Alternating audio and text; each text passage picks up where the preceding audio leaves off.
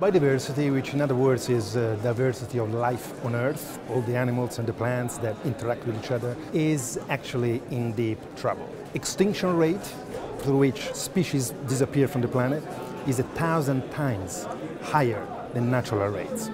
The red show decline, the green show stability or increase. All this data adds up to a staggering 58% of declines of wildlife in 40 years, in less than a human generation. The ecosystems that today are producing are giving to us every day for free invaluable services. The fresh air that we breathe, the oxygen we breathe, the water that we drink, the water we use for our economy, pollination that produces more than half of the food we eat today, all that will actually vanish with the collapse of ecosystems like forests, like wetlands, like the ocean. We have to put the living world and the economy's dependence upon it right at the heart of economics on day one. The economy's goal should not be a proxy default goal of ever-rising GDP growth. It should be meeting the needs of all within the needs of the planet. Here we are in Sumatra, the peat lowland forests. We're starting in 1984, and over time you can see rapid transformation of that forest with its extraordinary biodiversity into palm oil plantation. Now take a trip to the supermarket and you will be pushed to come away with a trolley full of goods that doesn't contain palm oil. And it's also used as a biofuel, but look how it's transformed the forest. 40% of the land of the planet is already occupied by agriculture. And this is the main driver of habitat and biodiversity loss. The way we produce food today is highly inefficient and is having a massive impact on the natural systems of the planet. If we move to trade in Brazilian soy,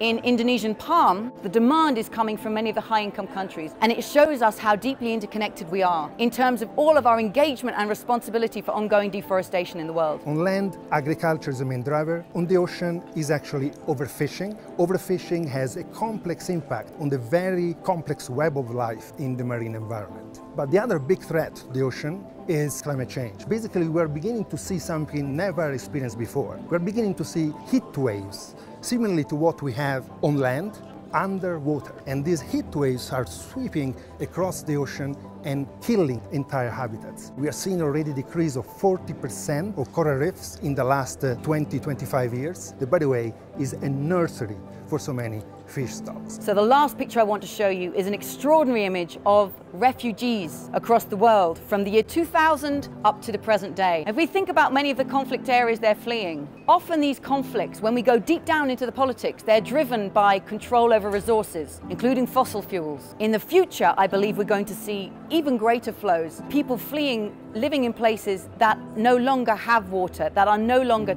temperature habitable. We are waking up to the climate change challenge. We need to consider biodiversity loss equally important, equally worrying, and equally serious. If we want to talk about the degradation of the living world, climate breakdown, and catastrophic biodiversity loss, it comes into the language of mainstream economics as environmental externalities. Now, if you find yourself talking about the destruction of the living world as an externality, you already know you've got a problem with your theory. The theory is too small. We need to start again with the living world and the economy as a subsystem that's dependent upon it. We need language, pictures, and framing that is fit for our times.